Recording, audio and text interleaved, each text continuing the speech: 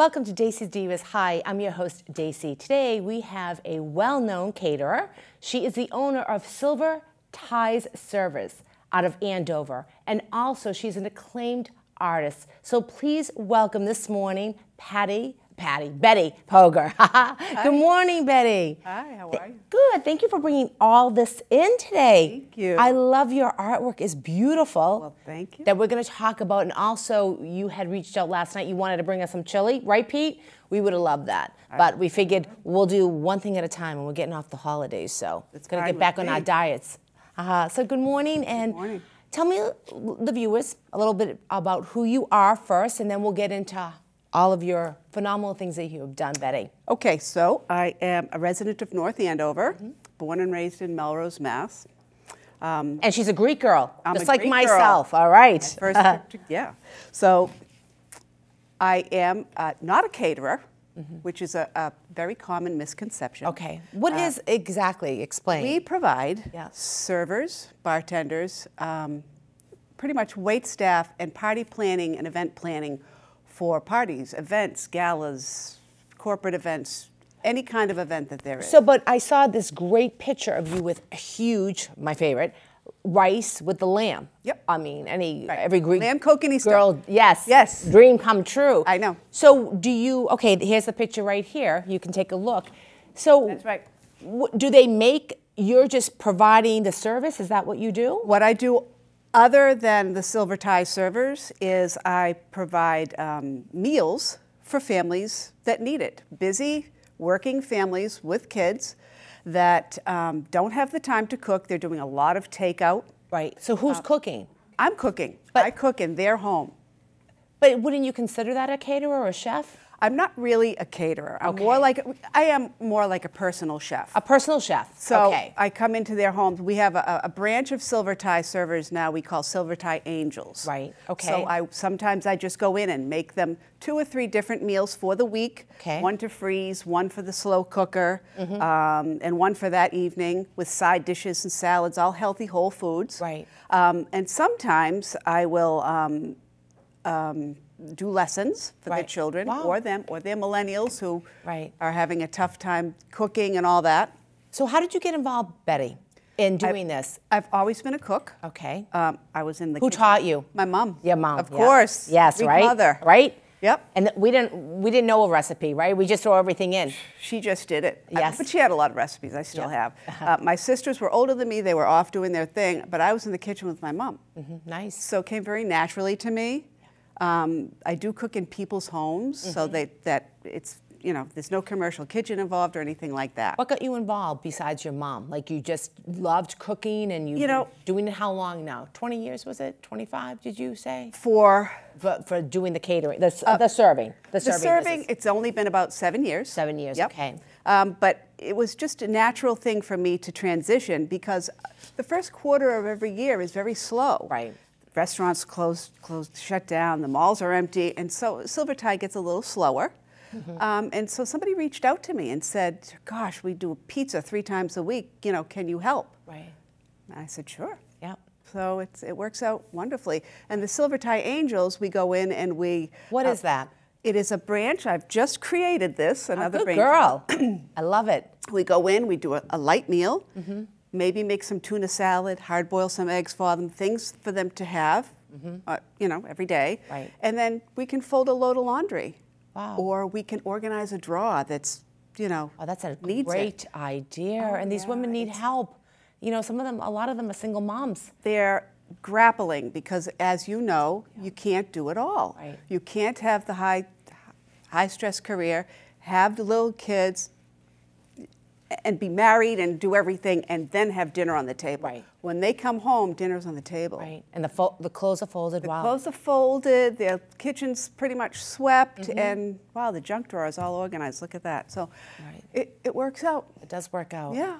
So how did you come up with the name? I love the name. What, the Silver Tie Servers? Yes. My sister and I I was with another company, and I thought to myself, I can improve on this. Let's see if we can do this ourselves. At the time, you think it's going to be so easy. Right.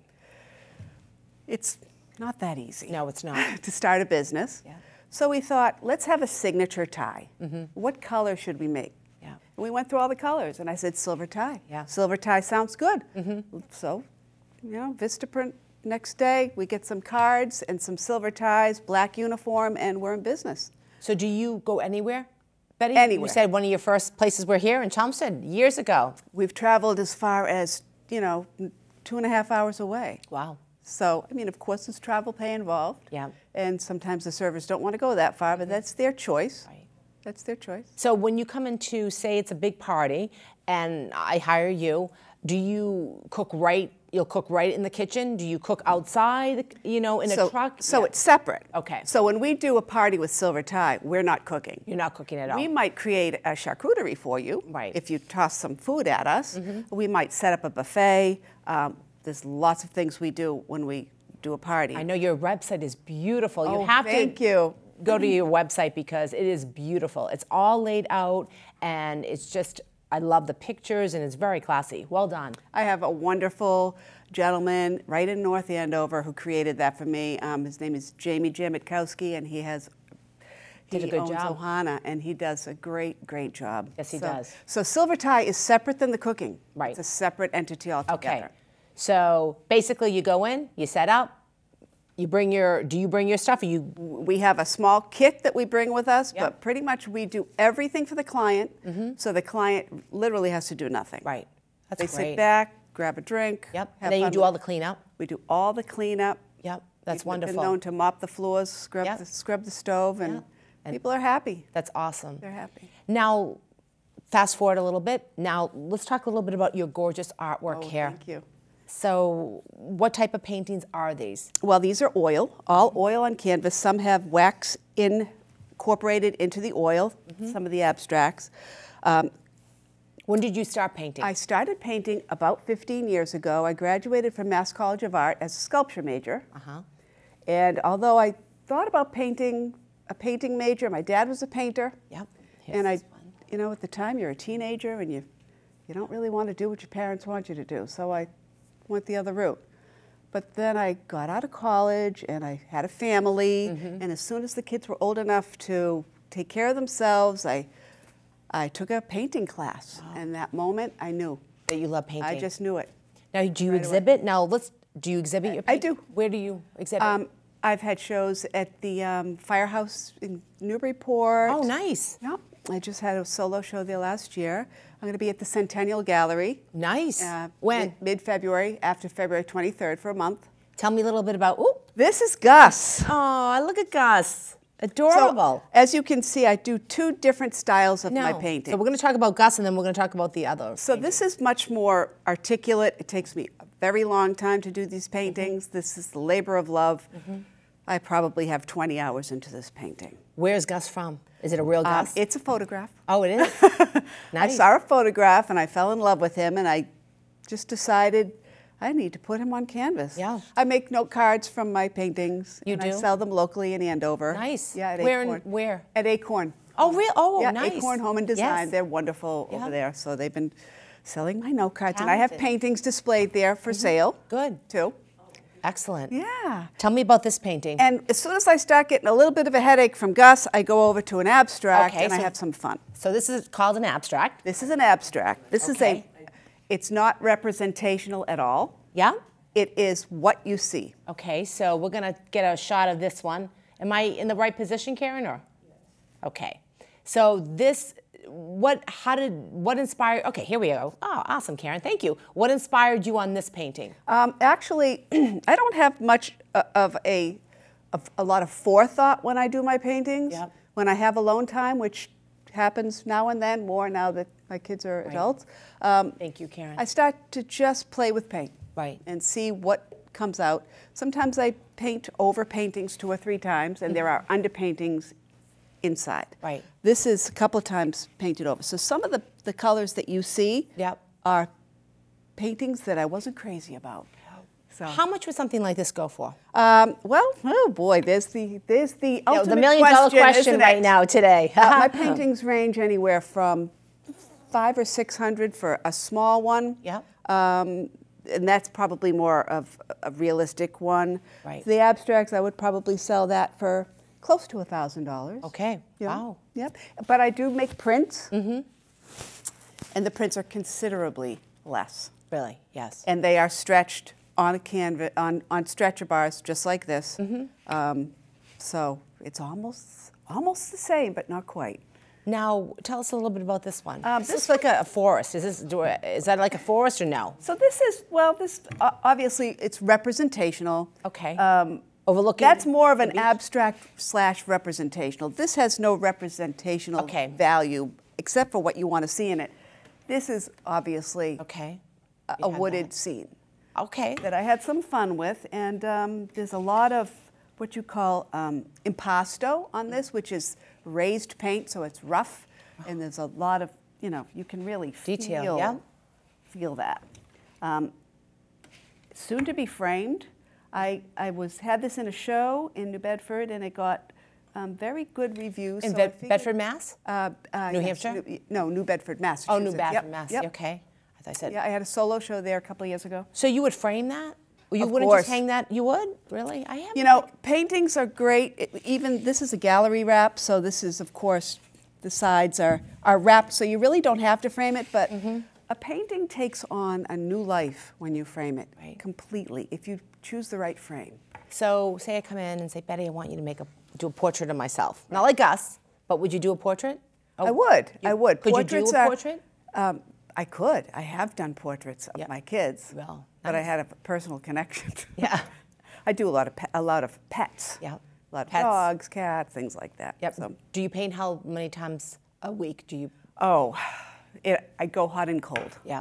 Sometimes I'll paint a lot. Do you find it relaxing? Not really. Yeah, I know. I mean, not really. I'd be like Gus. I'd be like, the ear's a little short, the ear's a little long. I'd be looking at it. Yeah. Sometimes if I'm in, I get into and another artist will recognize this, into a frame of mine where I don't see a lot around me. Right. And I have like a horse with blinders on. I don't hear my dogs behind me. I don't hear the phone ring. I don't hear it. I'm in this kind of zone. Right. So it is relaxing in that way. Music is my friend. I play very loud music and all different kinds of music. Really? That's interesting. It inspires me. So, yeah. So now let's go back to the serving business. Yes. You employ how many women? This was interesting. The most I have employed, pardon me, which was last December, was 28. I have the tickle. 28? 28. Wow. So we started out with, my girls. I have 4 daughters. My girls. Yeah. What are the ages? Oh, here's your business right here. Look at them. They're that's beautiful. Right. That was right. Oh, you have one man. Oh, I have Alistair. I love Alistair. He's great. His mom and his sister all work for Silver Tie. Wow. So that was at the Design Center in Boston. Wow. We did a very huge event. And they had, that's not all of us that were there. That's very professional. About half of us. So you have 4 daughters. How old is the oldest? The eldest is 30, I have to think about it, Yeah. 33. Wow. And then she has a 31-year-old sister. And I have twins that are 30. Forgive me if they're not 30 yet. I think they're 30. Yes, they just turned 30. Wow. I lose track. So you have your hands full? I do. Are they? I used to. Yeah. Are they in your business at all? 3 of them are. Yep. 3 of them are, and one is in North Carolina. But do they do it full time? Oh no. No. Okay. No. Pardon me. Silver Tie is not full time. Silver Tie is on call. Okay. So if I get a job, I look at my list and 2 of the girls right here. Oh, those are my twins, Alexis on the left and Jacqueline on the beautiful. right. They are my bartenders. Nice. They're the best ambassadors for my company. Yep. Them and their middle sister. Yep. Jade is not working right now for us because she's too far away. Yeah. But cute. yeah, it's great to have them there. Yep. Now, when you go, say you're going to go like to an event, how many servers do you bring? We usually say 35 guests per server. Wow. All depending. Now, if it's a wedding is a much more important. Yep. It's a lot. It is a lot. If I have a 200-person wedding, I'm putting 6 or 7 servers there. Right, which is good though. Yeah. Yeah.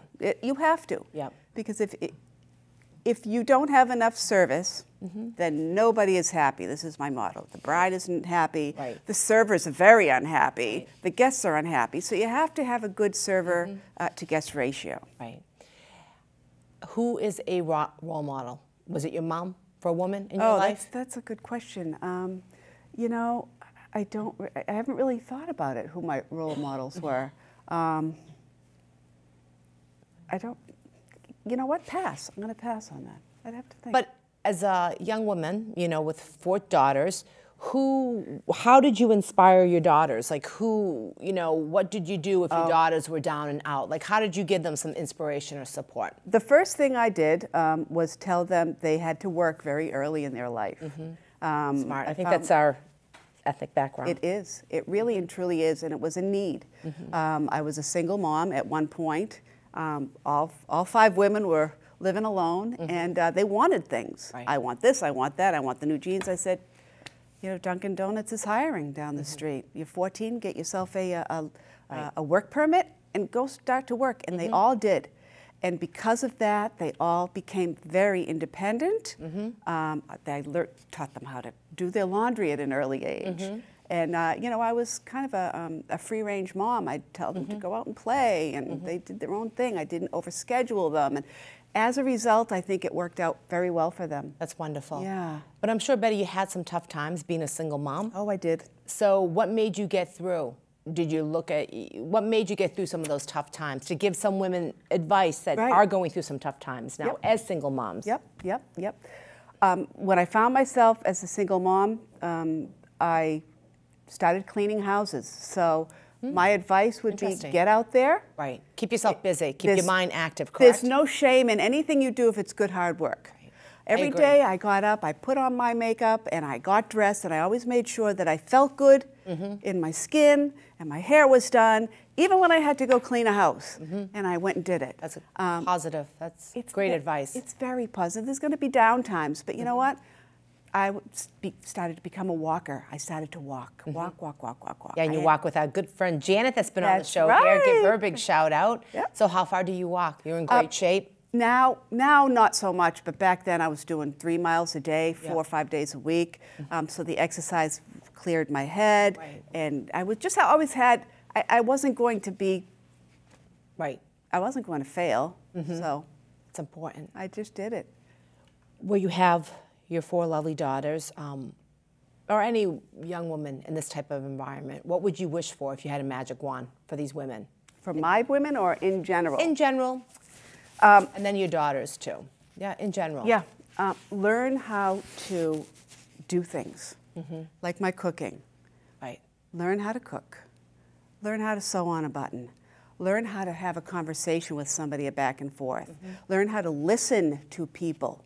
You will do better in your job interviews. You will be successful. So true. Learn how to shake somebody's hand the right way. You know, just note taking, like you do the beautiful notes. Write a beautiful letter. Right. Positive thoughts are. I'm getting more into the positive thoughts every day. And when you're overwhelmed, learn how to breathe. Do a little meditation. Learn something new all the time. We all for that. Learn how to speak. Use proper English. You know, I know it sounds like a small thing, but it's huge as they grow. We used to put the word of the day on the refrigerator. The word of the day. You know, it's a different generation. I mean, when we grew up, it's a totally different generation. There's so much, and I keep on saying out there, for women, you can just go on the internet and learn. We didn't. You know, there wasn't self-confidence and self-building. It was go out there, ride your bike, go do the 5 jobs. And don't you agree that women nowadays have so much more advanced than we had? They do. They're luckier in a lot of ways. A lot of ways they're not luckier. I don't know if, you know, they're coming out of the gate with as much life skill as we did because we had no choice. Right. We had just we walked uphill to school both ways, you know, in the snow, in the rain, which we did. Right. It's true. Yeah, you got to be kind of tough. This attitude scares me that they deserve this and they deserve that. The entitlement. It's just, you know, parents who are doing this to their little ones right now, I don't think they're doing them any favors. I think they're killing them with kindness because they get out there and the first time their boss barks at them, they fall apart. They don't know how to handle it. You're not going to like some of your teachers. You're not going to like some of your bosses or your coworkers. You know, you need to deal with it. What is the strongest advice that you've given to your 4 daughters? What's the one word you always tell them? Follow your gut. That's Yeah. what I tell them. I've told them since they were little girls. Yeah. If something doesn't seem right to you and it's nagging at you, it's not right. If you're walking down the street and somebody's behind you and you think, oh, well, you know, you're trying to be nice and not, it's not good. Follow your gut. Protect yourself. If a situation seems bad, just don't let it go by. And not just situations, but in general. Right. That's true. Yeah. That's good. You must be a great mom, a hip mom. They like me. Yeah. They look like sweet. me. I'm a How little is bit it of a working nag. with them? I love working. Yeah. But we end up fighting. And Yeah. so I say, we can't fight in front of the clients, Yeah. you know. Yeah. Mom, you're not supposed to do it this way. Well, yeah, I'm the boss, so Right. you do it the way I want you to do it. But it's all good. It's all good. Betty, you know, can you believe we're almost wrapping up? We only Yeah, have a few that was minutes left. fast. Isn't it fast? Yeah, what very else would you like to talk about before we end? Do you, You have know, a couple more minutes? I think we've covered everything. My biggest cheerleader is my husband, Bill, Yep. who I love dearly. He encourages me with my artwork and my Love that name. business. My brother's name is Bill. Great name. Yeah, he's a great guy. How important is someone like Bill? Crucial. To always say, you're doing a great job, don't take it so hard, it's fine. Always gives me a hug and a kiss in the morning and a cup of black coffee, and he's just a great, and he loves my girls, and That's my awesome. girls love him, and Wow, it's perfect. yeah, he's a great dad. How long you been with Bill? I have been with Bill 19 years. He was 19. my childhood sweetheart, actually. Goodness. So Yeah. how did that come back into play? I separated Yeah. for my former husband, and a little while later we met up again after 22 years, and That's a you nice know, story. things just progressed, and we ended up getting married. Yeah. Does Bill have any children? He does. He has a son, and he's married, and he's in his 30s, and he lives up in New Hampshire. So Nice. yes, So you all get together and we you do. We have a great time. We're planning a wedding for my one of my twins, Jacqueline, right now. Oh, nice. Yeah. Where's she going to be getting married? At the River Club in Situate. Oh, nice. Yes. Oh, because your Married. family, is she a Greek church? No. No? Nope. Catholic Church. Uh-oh. Here we go. Yeah. Well, Betty, I wanted to thank you so much. Tell us what's coming up now for you. Silver Surfers, any events you have coming up? Yeah, Go over that one more time. At the Centennial Gallery in Peabody, which is actually an office, a doctor's office. Okay. I'm going to be pairing up with my friend Holly Coble, Okay. who is a wonderful artist, and we're doing a show. We'll be there for around 30 days, starting February 23rd. Okay, and Pete, I think Pete, you have the website that you're flashing, so anybody can reach out. And give us a website for the service. I love that. Yeah, it's silvertieservers.com. Okay. And you can reach the angels there too, Silver Tie Angels, and Pogor Fine Art is, you can always reach me through that. I have Facebook, Instagram, you name it, I'm out there. Pete just put it all out there. Betty, I wanted to thank you so much. Thank you. You are a true inspiration. You deserve the Godiva chocolate for Oh, the diva in yummy. you. And I wanted to thank you for coming on the show and keep on inspiring all those women. I'm gonna Thank you, try. Betty. Thank you, Dacey. You're so good. Thank you for making a difference. All right, I'm gonna eat this on the way home. Thank you for watching Dacey's Divas, and I hope I will see you soon.